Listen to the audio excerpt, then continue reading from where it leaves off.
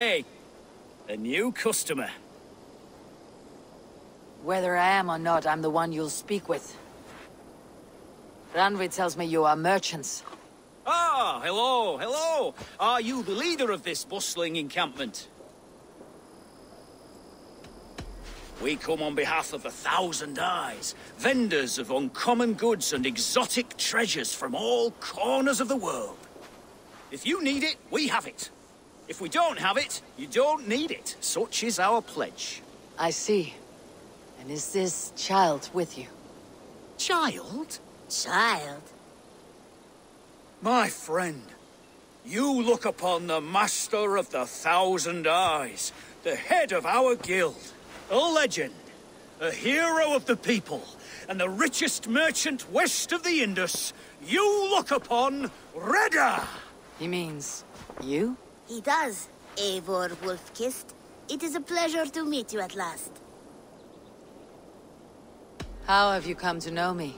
The 1,000 Eyes have 1,000 years as well, and word travels fast. And what is it I can do for you, or you for me? It's quite simple.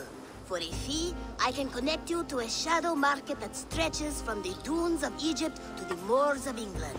What sort of fee? It varies with the item, but there is a small hitch. Through this market, all prices are paid in opal. Interesting. What a strange color it has. May I hold it?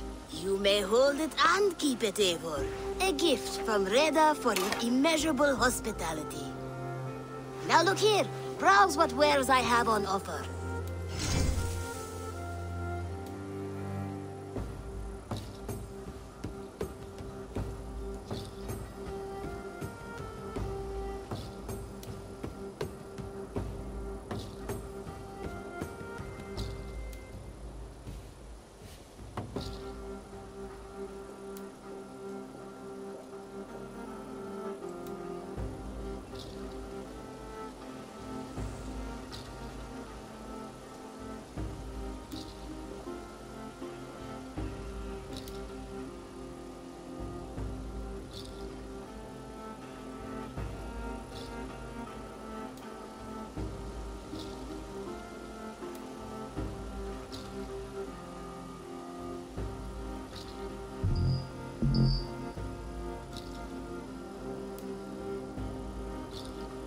Nothing for now? No matter.